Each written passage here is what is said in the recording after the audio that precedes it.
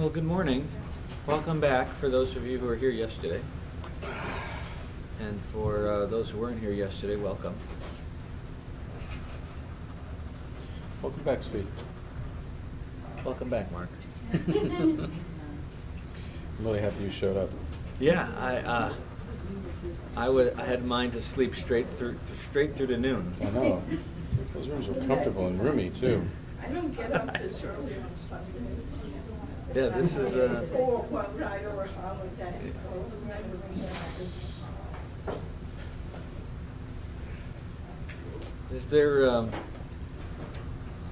Is there anybody, just right off the top, if there's something that occurred to you overnight? Did everybody experience perfect well-being after our talk yesterday? We were expecting perfect well-being. Good. Yes. Yes. Yeah. Well, we had a really nice night last night. After whoever didn't stay, sorry to just make you jealous for a bit. We came back here at 8 o'clock and we got to watch a Sydney Banks film, and it's real exciting.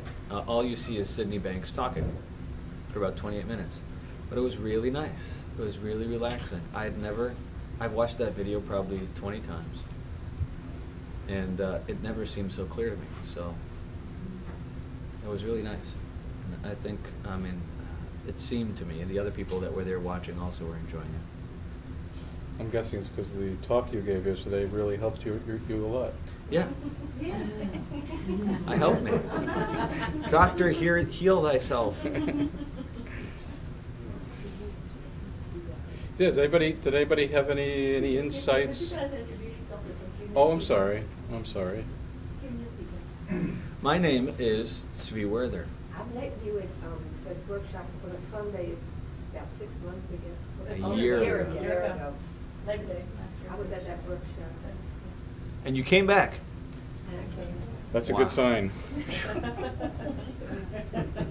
I'm Mark Spiro. Nice to meet you. Rabbi Spiro has flown all the way out from Seattle to join us here. Yeah. You guys need to get some new There was jokes. some serious turbulence. Serious? Yeah, that's why you were complaining about the turbulence. The turbulence, exactly. No kidding. Yeah. I flew out all the way from Seattle just to be with you, so behave yourself. No insights, no questions? I was sharing Yes, please do share that. earlier that when I went home to Italy, that people who are hypersensitive overanalyzers, kind of, they cause a lot of their own suffering because of that constant rumination. I realized I was feeling so compassionate for people like that because they don't know that they're really trapped by their thoughts.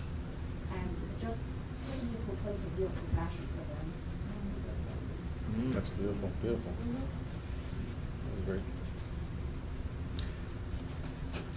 That is a wonderful thing to see, I think,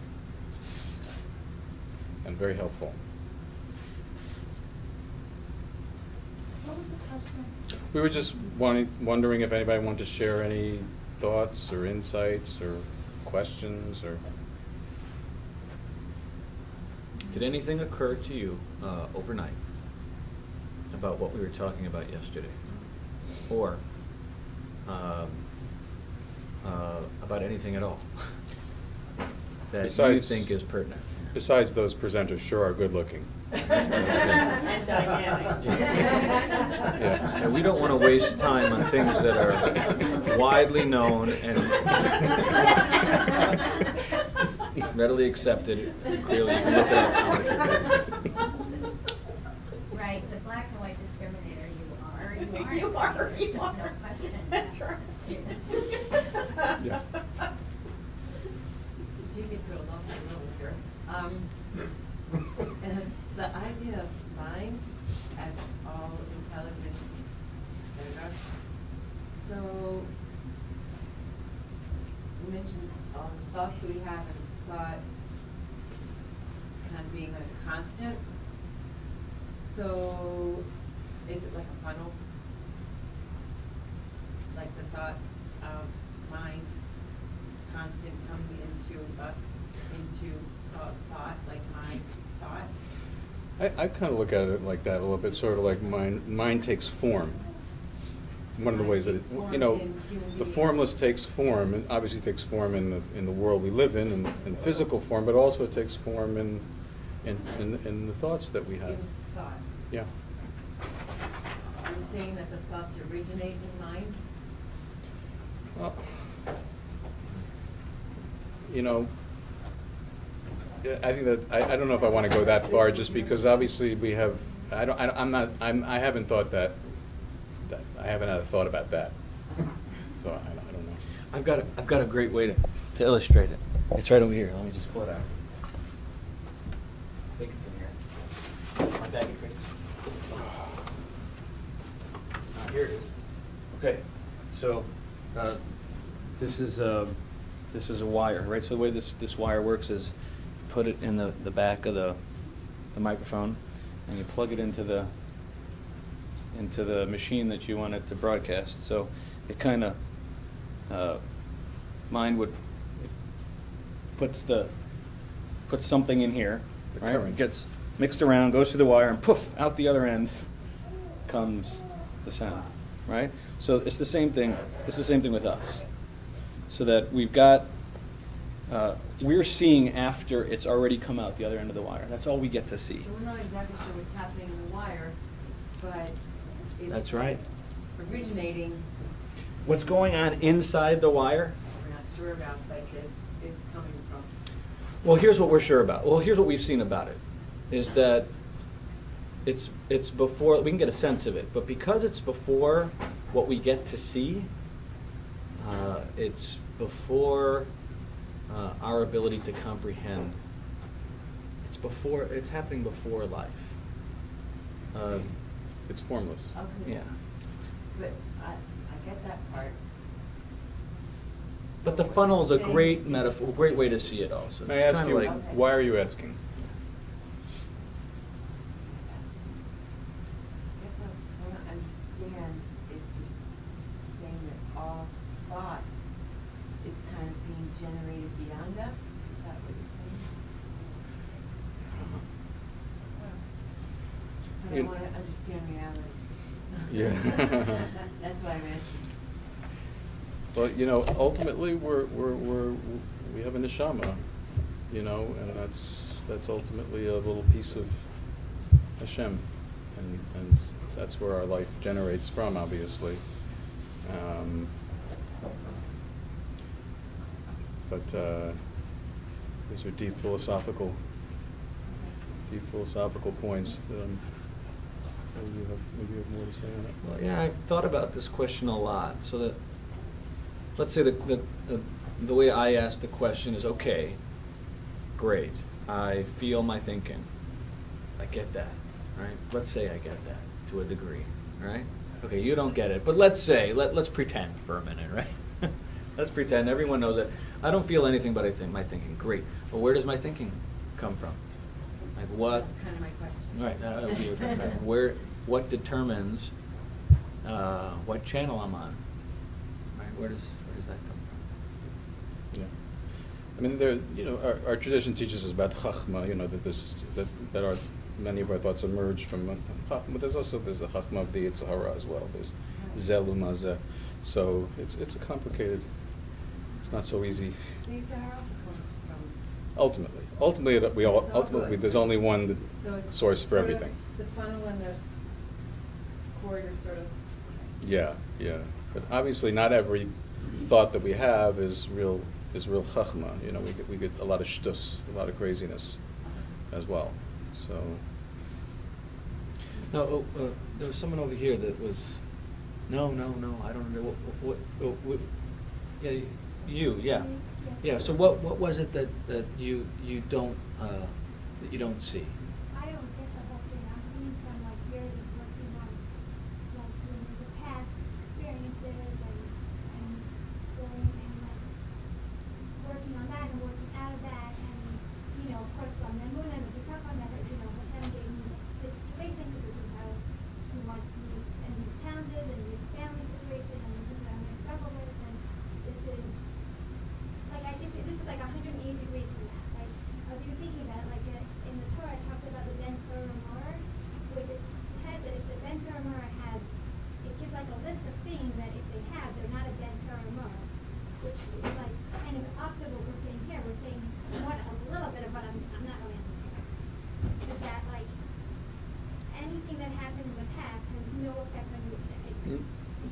We're not saying that it has no effect on you.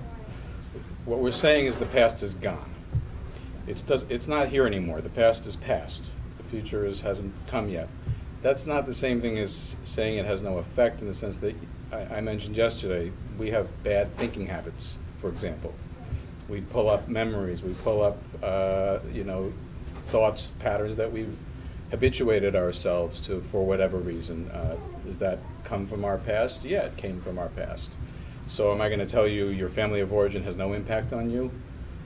No, it may very well have had impact on you, but we're simply stating that ultimately what the impact is today is your thinking.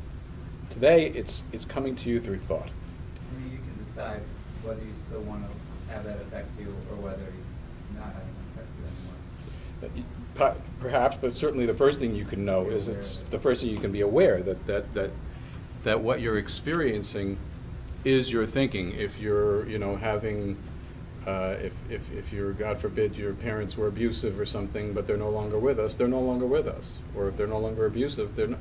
So what we want people to see is they're not a prisoner of their past. You're not a prisoner of your past, but you may very well have insight about something that you've carried along, like a bad thinking habit, an assumption you've made about yourself or about life, that you all of a sudden might realize, oh, that's just an assumption I've been making, or that's just a thought that I've been having, but it's not really true. So, and you might come to that via some of the work you've done. You may have come to those things through that path as well. But we're simply stating that that the only thing we experience at any moment in life is the thought that we're having in that moment, that we're bringing to life. We're trying to simplify this, not just because we're trying to simplify it, but because we really believe that it is that simple. So are we saying that mind is like Hashem, thought is like a traffic, like I said, the cars, different things that Hashem has put in, good, bad, whatever. That's stuff in here. Right. Mm-hmm. But we're saying that's all coming from Hashem. Ultimately. Like sometimes, like why do people have like desire to do better? Why do people have all the other stuff? That's Correct. really from Hashem. And then experience is what you choose to jump onto, which car you're going to jump onto. Well, you have this thing called consciousness that brings to life your thinking. It makes the thinking that you have feel not like thinking at all. It feels like, oh, that's obviously real. So, that's that gift that we have to bring things to life. And sometimes we don't bring our thinking to life. Sometimes we just see it as thinking. Sometimes someone says something, or sometimes we have a thought that just seems kind of crazy to us, or just like a silly thought. But we do bring a lot of our thinking to life, and we experience it as though it's the world. We look at it. The person has like past experience of not having the best thinking. How do you stop that? Just to say you stop it is very easy, like you said. So we're here to talk not so much about how to stop that, but how to first of all how to see what's happening. We're suggesting that when people become aware of what's going on inside them, how that process is taking place, that already is really what they need to know. That in and of itself has a tremendously positive benefit for their lives. I think Mitch had his hand up first. Maybe you'll get to this, but what about when there's a disconnect between thoughts and then the resulting behavior?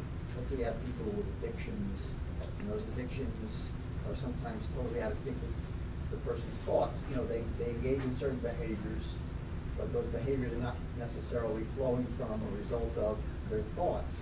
There's a gap there, there's a disconnect. So how does that play into it? Yeah, we'll definitely. Oh, we're not answering questions. We're just. Well, getting I them just out. it sounded like he was wondering if we were going to get to it. And the Oh, answer is yeah. okay. Well, if you get to it, We'll fine. try to get to it. Okay. Because I think it's a long answer that would make a difference. So stick with us, and I think that I could say very short, Yeah. because it totally segues into what I just said to, what was your name again? Shana. That's an example of a thought where I really don't have insight. In other words, many of my thoughts are not really, I don't bring certain thoughts to life. That's exactly an example of that. I can have thoughts that just look like kind of thinking. Yeah, and what happens sometimes is a person gets insight, and they all of a sudden, that becomes a reality, a much deeper realization, and they don't go back to the addiction. I wasn't here yesterday. It's not supposed to do a really quick summary of what you talked about, or will I understand what we're talking about today if I didn't hear yesterday? That's perfect, because I wanted to do it anyway. Here we go. Okay, so what time is our first break? It's already ready for a break. Breaks are way more important than me talking, trust me. You guys know that already. Our first break is 10:45. Okay.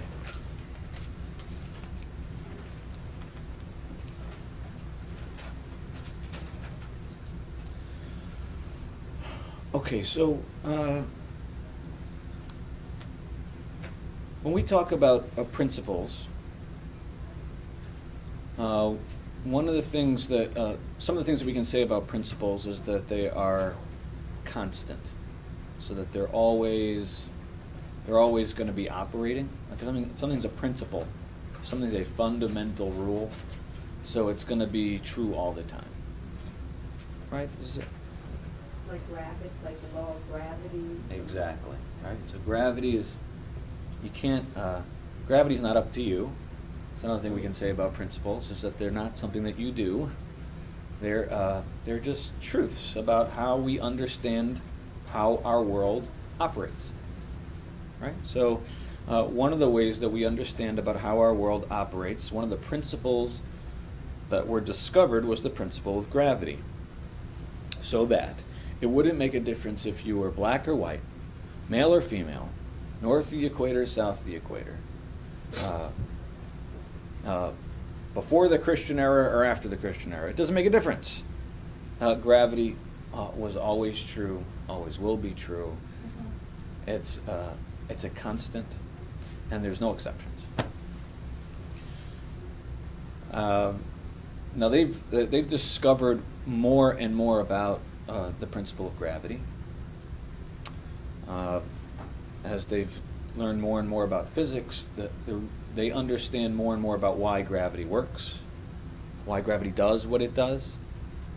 And we're going to be doing the same thing here with these principles. So you've got three principles, three fundamental requirements, three elements that must be present in order for a human being to have an experience of life, even one moment of it. So that if you have a human being who at any given moment is missing mind, somehow he lost it, or is missing consciousness, or missing thought, what would exist for that person? Nothing. Nothing. Exactly. We're on the same page here. Yes. Okay? Want to say something? Yeah, go ahead. A rabbi much wiser than me, whose name I don't remember, said, nothing exists. The world does not exist. Nothing exists until you put a meaning to it. Okay? There's a lady down the road making breakfast for her kids. To me, that doesn't exist, because I'm not there watching her make her breakfast. So the things in the world, mind creates the things in the world. Consciousness is you see it, you hear it, you taste it, you feel it. An unconscious person who's lying there on the ground, they claim they can hear. I hope so, because my mother was. Okay. But they don't know what's going on around them. They don't see, they don't feel. They're unconscious. You are conscious, so you perceive what mind has created, the trees outside, this room, whatever. And that produces an experience which produces your thought. You know, what are you thinking about this moment? As it may probably be different than what I'm thinking about at this moment. So, but nothing is real, nothing exists until you come across it and give it reality. I'm going to switch seats with you over here. It's much hotter up here. Thank you. You're welcome. Now, I'm going to try to say the same thing that Mrs. Goldstein just said in a different way. But I think though that what I was really I wanted you to see first is that they are that the principles that we're talking about are these fundamental constants that are already in play, already operating on you, and if you are having an experience of some kind, it means the system's working perfectly, and that there's nothing that you need to do about it, and you can see if it's working for you by checking to see if you're having an experience of some kind. So if you're having an experience of any kind, even one that you don't like, that would mean that the system is operating perfectly. Yeah. Just to clarify something I'm confused, because this is both being described in order of mind, consciousness, our perceiving things, and then thought. You guys are talking about mind, thought, and then consciousness. Is that a minor detail, or it seems to me like a fundamental question? Well, great question. Yes. So let me help you take something off your mind. The order makes no difference. Oh. At least in listening to Sydney Banks last night, I had never really, I listened to that 20 times before. I'd never heard him really say it before. Mind, thought. If you discover mind, you will discover thought. If you discover thought, you will discover consciousness. If you discover consciousness, you'll discover thought. Because they're all the same things. They're all the same. Now, what? They're separate and they're the same? Well, I'm not really quite sure that I can wrap my head around it. But what we've seen is that it doesn't really make that much of a difference as to which one comes first. Because what we're looking at is we're looking at a paradigm through which experience shows up. You need these three elements to be present in order for me to be able to have an experience. So it doesn't make a difference really, well, does this one come first? Does that one come first? Which one's more important? Which one should I work on? You're not working on any of them. It's kind of like in order for there to be a nice day, there needs to be sun, right? Without sun, you can't see, right? That's the problem in Seattle. That's right. Listen, I didn't want to tell him, but he's figured it out. I don't want to make him feel bad. So it's not really so much about, the order. Really, the order. It's not a sequential thing at all. In fact, they come together. Oof. And out plops out. Maybe there's a better term you can use. I don't even teach oftentimes the three principles. The point, as far as I'm concerned, is we need to understand that we're the creators of our reality. And so, yes, we do it through thinking that we bring to life. I mean, yeah, it's really. Talk a little louder. I'm sorry. Are we not? Are we? Try to. Okay. Yeah, go ahead. That's- Yeah. I think I know what thought is, but what is? Well, you can't. I haven't said it yet. Well, what's mind? You might know what it is. And this is. No, my question is what? I'm wondering if a lot of these questions will be answered just by letting you do your thing and Great. then see if some of the questions Okay. fall away. So here's what we're going to do, based on Basi's suggestion. Is I'm going to drone on for a while, and it'll be on me to try to keep connected with you, and and I'm going to have an oversight committee here, okay, and we spent some time on this yesterday. So I guess really, if we were going to review about how to listen here today, it would be to ignore your own questions that pop up in your mind. Let whatever you're hearing just wash over you. Try to spend less time, or if you find yourself agreeing with me, disagreeing with me, not understanding me, working on trying to figure it out, just ignore all that and just kind of hang out, have a nice time. Really, don't work at all. Because, well, I hope you'll see why that's important one day. I'm not sure that I can show it to you. The best that I can see right now is that they told me the same thing when I was sitting out there. and I had no clue what they were talking about. But for some reason, I'm not taking credit for it, I had the humility to kind of give it a try.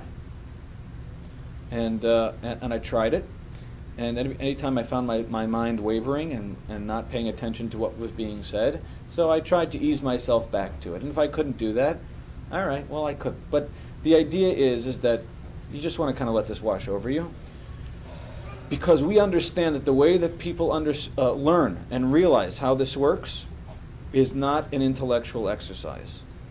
And all of us have been conditioned to learn through intellectual analysis. And I know how hard it is to try to trust that there's another way to learn that has nothing to do with you and your effort.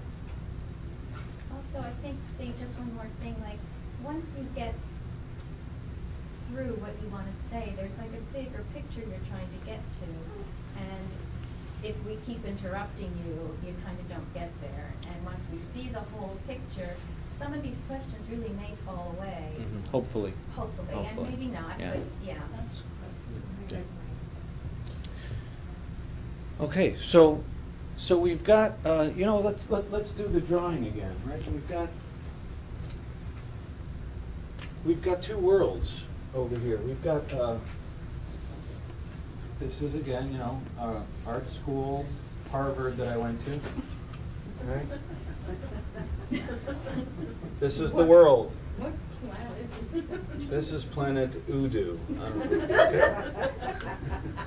Okay. I just made that up. That's fine. Okay. We all live on this planet. There are real people here. Okay. That would be me. Where's Pearlstone? Pearlstone it's on the other side. Okay.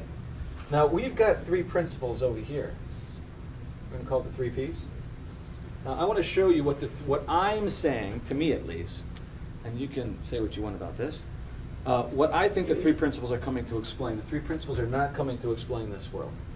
They're coming to explain, if we were to take a magnifying glass, right, and look into this man's mind and blow it up. All right, there's his mind. We're going to be looking at that. The 3 Ps are going to explain what's going on in his mind. Okay, so when I say that the world is all thought, I don't mean the physical world that we live in. I'm talking about the mind of man. Now, what's in the mind of man? Well, what's in the mind of man is Udu.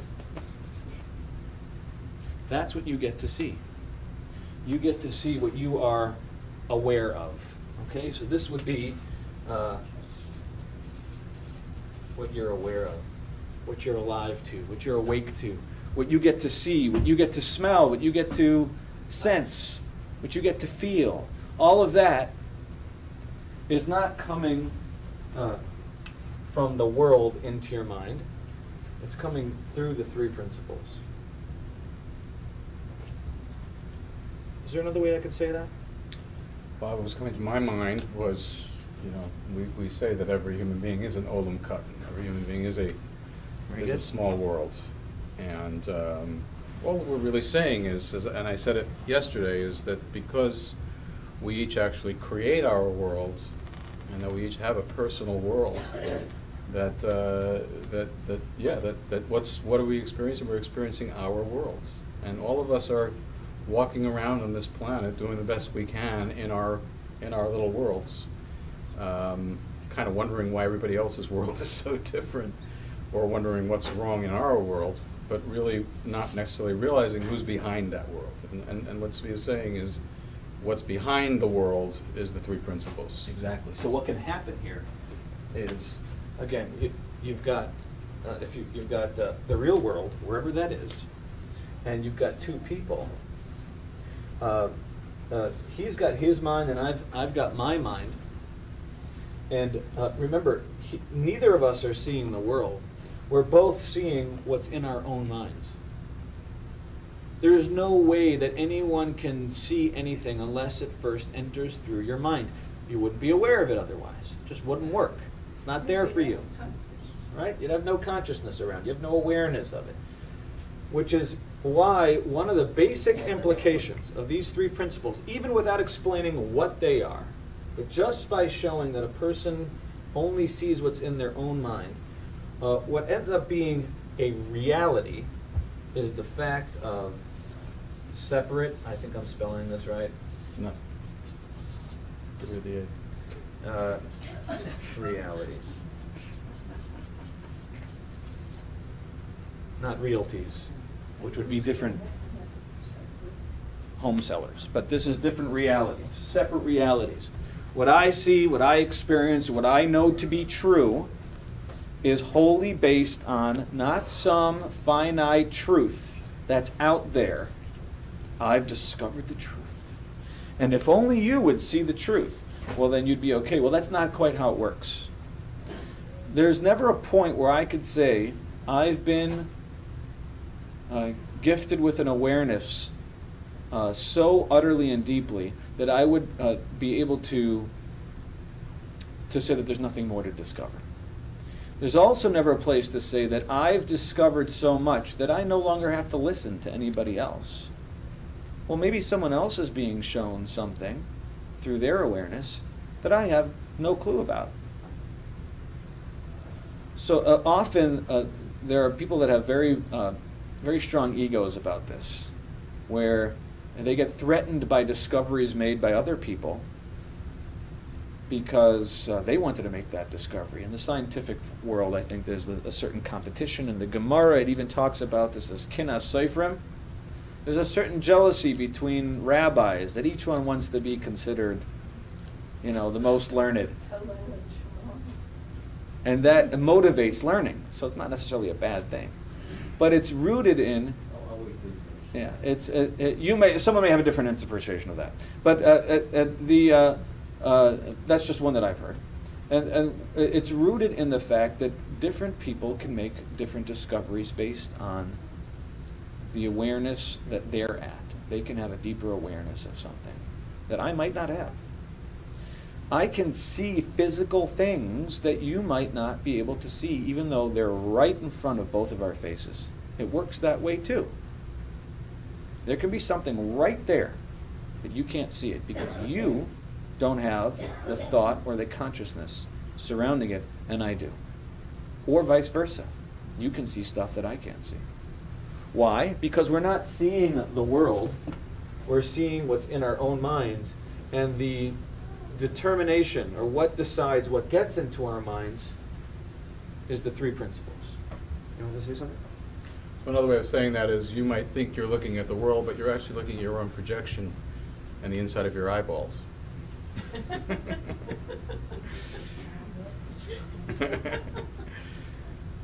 I was just thinking, you could be sitting here listening to Tzvi or to myself and just have a thought come in and start thinking about it and come back again, and that part of the talk that you were absent for, it is not part of your world. It didn't happen for you. You didn't hear me, which is why it makes so much sense to me why certain people come to our programs and walk away thinking, oh my gosh, they didn't say anything. They weren't brilliant. Like, people actually come and think that I'm not brilliant. Well, I totally understand that now. So that's, before I even get into the three principles, I just wanted to show you what the three principles are explaining. They're not explaining the physical world. We don't create things with our thought. It's not like I can just think purple elephants just popping up all over the place just because I think about it.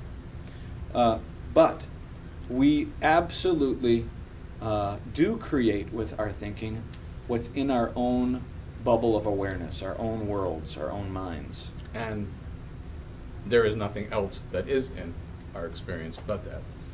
There's no second option. There's no other way to get in there. Now the cool thing is sometimes the three principles allows us to have thought and feel thought and create a world that isn't true. So that there are people. You mean all the time? All the time. We do this all the time. Some people do it on more drastic, dramatic levels. Like in their world, there are actually purple elephants walking around the room here. People can have that experience. In the DSM, they call it schizophrenia. Now, we've decided that schizophrenia is unacceptable and it's out of control and they need to be fixed. But they're in essence doing the same thing that we do. They are creating an experience through thought that doesn't match up. It doesn't match up with how things really are. And that's all it is, which is good news. You're saying there's no objective reality out there. No, I'm not saying that at all. We're not saying that. We're saying there absolutely is. It's just that you and I and everybody else on the planet, from Moshe Rabbeinu on down, cannot possibly experience it. There is a reality. I think I know what the objective reality. I think I do. I'm going to be a little potty. It's a pasuk. Okay, it's a short pasuk. I think it's a pasuk. Well, I use a different pasuk. Aim. Same thing. Hashem echad. Hashem echad.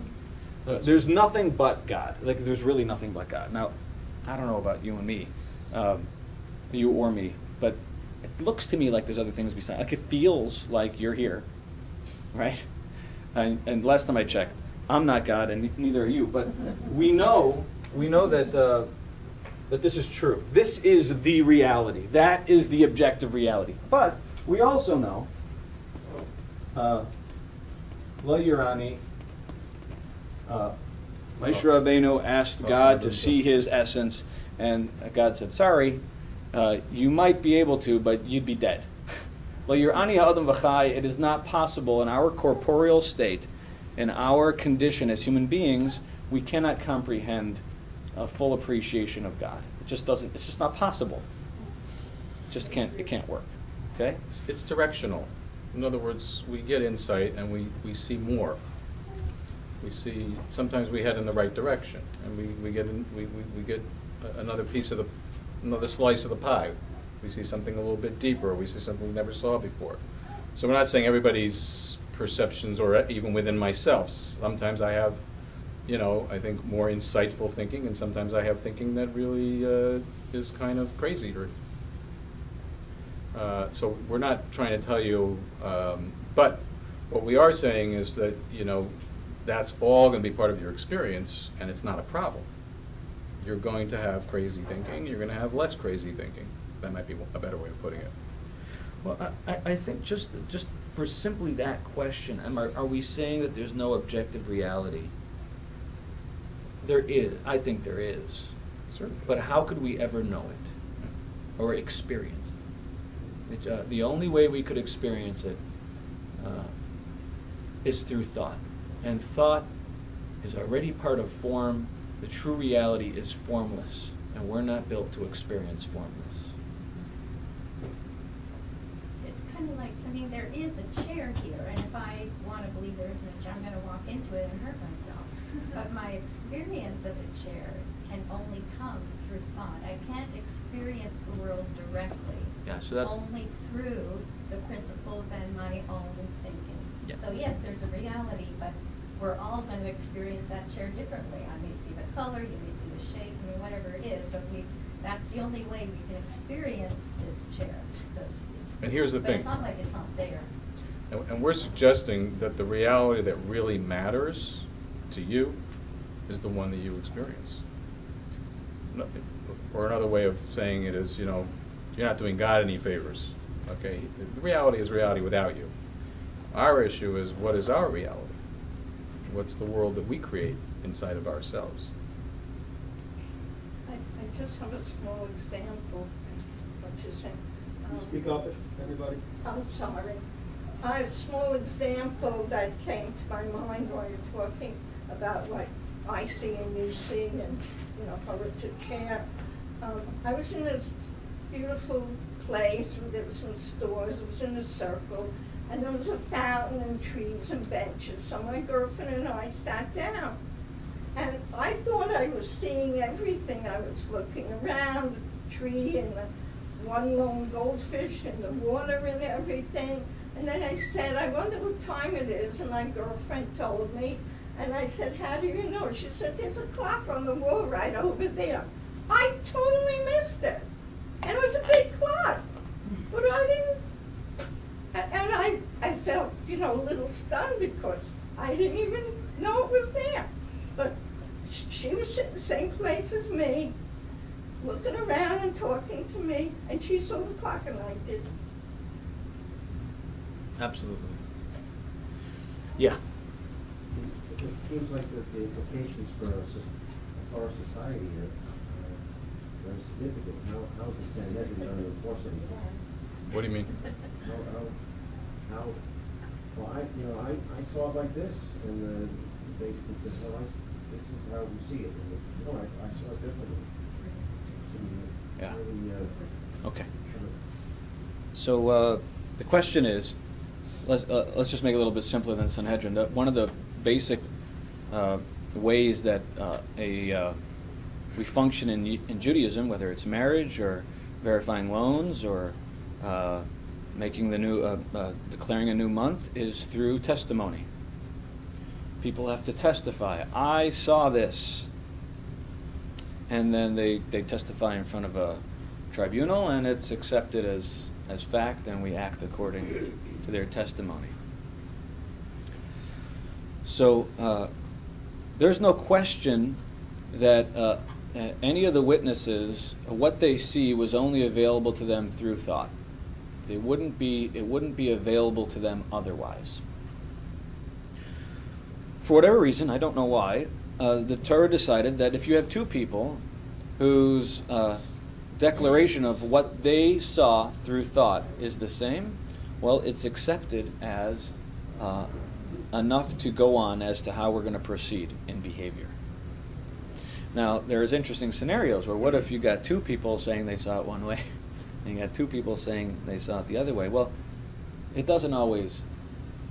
It's a complicated system. I don't know all the details, but I do know that no matter what a witness is saying, unless he's lying, if he's claiming that he saw something, it could only have been available to him through thought and consciousness powered by mind. That doesn't change. And we're allowed to rely on whatever the Torah says we're supposed to rely on. So I don't see that as a contradiction at all.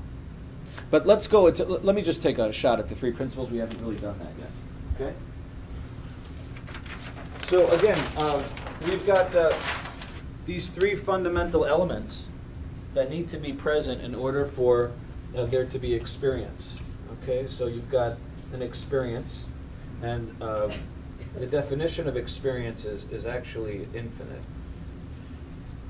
So we're including all experiences. Doesn't, when I say infinite, I'm not trying to confuse you. I'm just saying limitless. Limitless, right? Any type of experience you can think of is going to get created through these three principles. And so you need three things. You need mind, you need consciousness, and you need thought. Mind is the energy before life, the power of all things. It's what allows things to exist, whether form or formless. And it acts as a catalyst and takes thought, whatever you might be thinking in the moment, whether conscious or unconscious, and through consciousness creates the experience that you have. Okay, so this arrow is a problem. Mind is the energy of all things, and it allows you to take thinking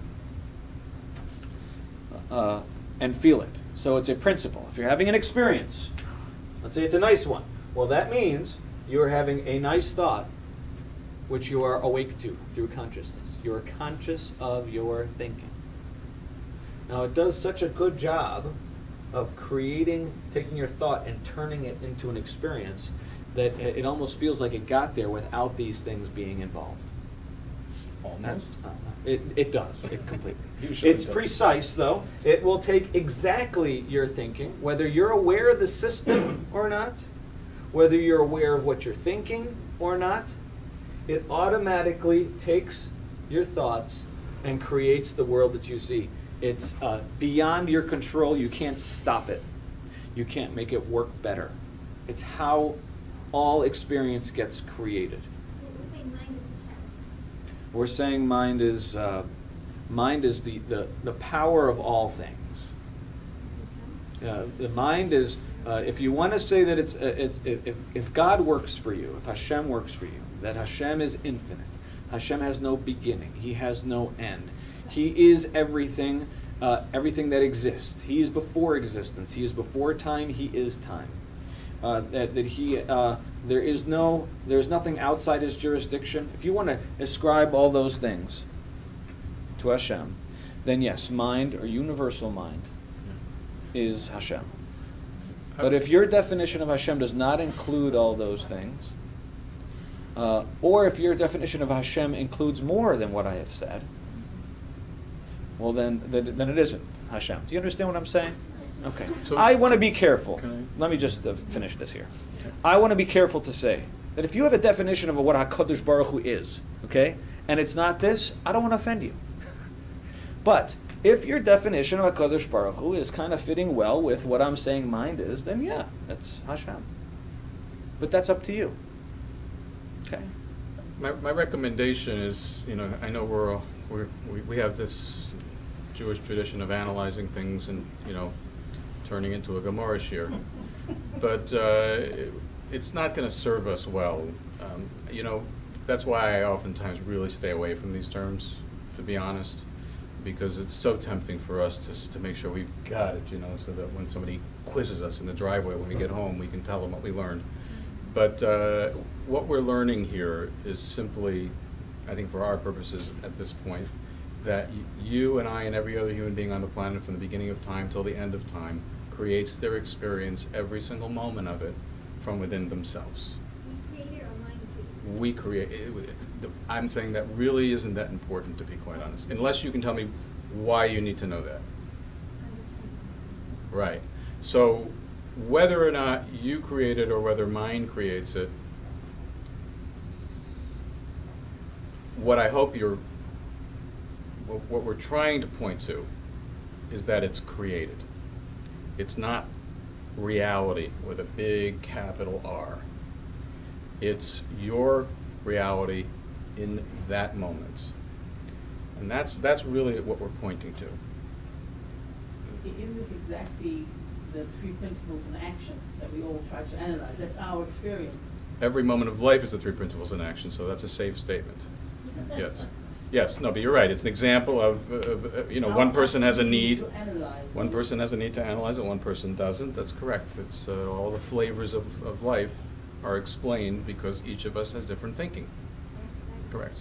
When you see the board, to me it's like that. It's the power. It's the outlet that you plug in. And that's it. It's like the thing that enables everything else to happen, right? So if we just be the outlet that starts the process or that is integral to the process, then I don't know. That seems to simplify it without too much other thoughts. Plug it in. Yeah. Let me just say one more. Let me just say it this way. Even if it doesn't make any sense, okay? Just at least you'll hear me say it. Maybe like 6 months from now, it might make sense. Do you know what it is that you feel? Do you know what it is, what you see? Like physically see? Do you know the stuff that you see? You know the stuff that you smell? Stuff that you touch? The experience of being happy or being sad? Do you know what that all is? All of it? It's all thought. It's all coming from within. It's not determined from the outside. You could have the outside, the same exact outside, but if you subtract thought, it wouldn't exist. Not your happiness, not your sadness, not your sights, not your sounds, not your smells, not your tastes, nothing. It would be zero. There is a missing link that allows us to hook up to the real world, and that is thought. Directionally, that's going to be a little bit different, or hopefully that sounds a little bit different than maybe the way you thought about it before you walked in here.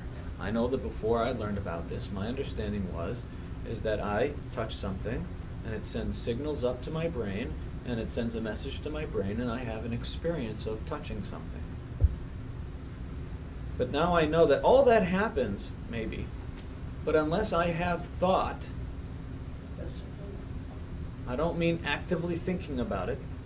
I don't mean consciously like, I am touching the stove so I can feel the stove. I'm not talking about that kind of stuff. I'm talking about unless I have an awareness and the gift of being awake to that experience, it never happened.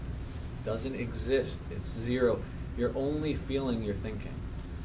Now, can we see the impact of that?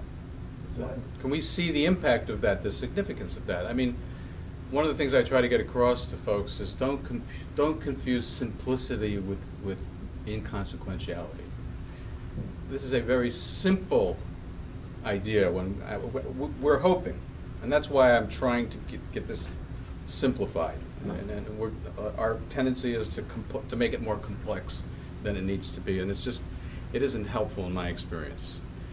But what I think we're really hoping is that you can see this is really not a complex idea at all. It's a very simple notion, but it is earth-shattering in terms of its implications. If we really see it, if we really see just the simple fact of where our experience comes from, it shifts it has the potential to shift our entire experience of life. Not in the details, we'll still experience the things that we experience, but in terms of how we relate to it.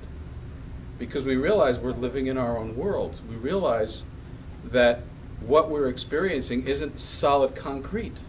It's very malleable jello, much more so. It isn't God's gospel, it's my experience in the moment. Oh, I feel it really intensely? That's proof it must be true? No, it's proof that we're fantastic at creating our reality. And so what I found is, because we called this session, I think it was Living in a World of Thought. Just knowing what our world is. Our world is made of thought, just as Tzvi said. Our world, the Lego that makes up our world, each of those little pieces is thought.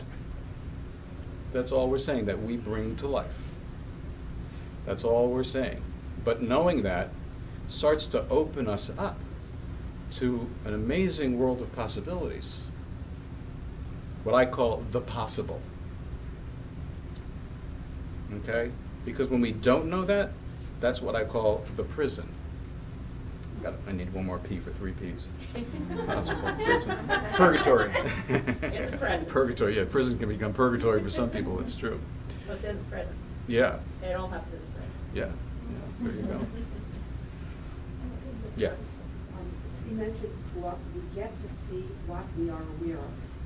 We get to see what we are aware of.